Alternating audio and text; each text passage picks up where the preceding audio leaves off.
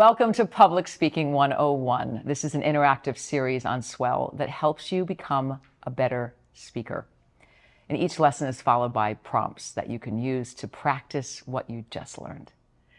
Today's session is just about acknowledging your courage. It deserves its own session. Some people really don't like speaking in public, no matter the setting. And this first session is just to acknowledge your courage to even speak, to even peek at the possibility that you can move past your fear or discomfort, okay?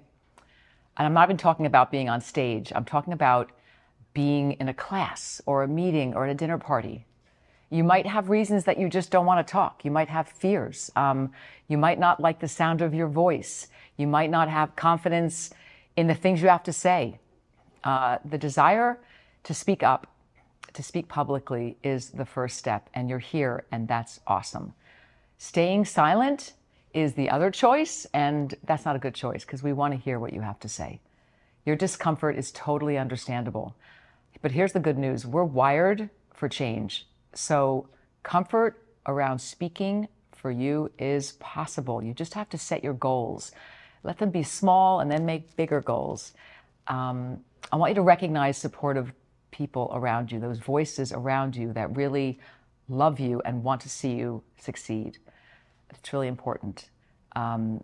Discover what approaches, what tools build your confidence and help your flow. Pay attention to those. Know where you are right in this moment, right now, so you can measure your progress. You have to celebrate milestones that are reached, even the smallest ones, the early ones. Those are the most important. These sessions are about Public Speaking 101. They're less about what you say, and they're more about how you say it. We have a whole series about Storytelling 101, and that's great. But it's really good right now to think about the art and technique of speaking, first thing. Now comes the fun part. We're going to give you some prompts so you can practice what I just talked about.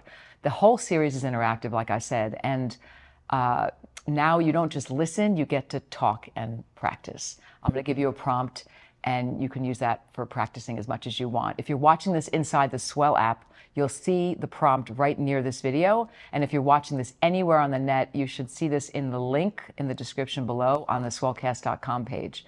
And even if you don't see that, don't worry, just go to swellcast.com and look for the Public Speaking 101 page.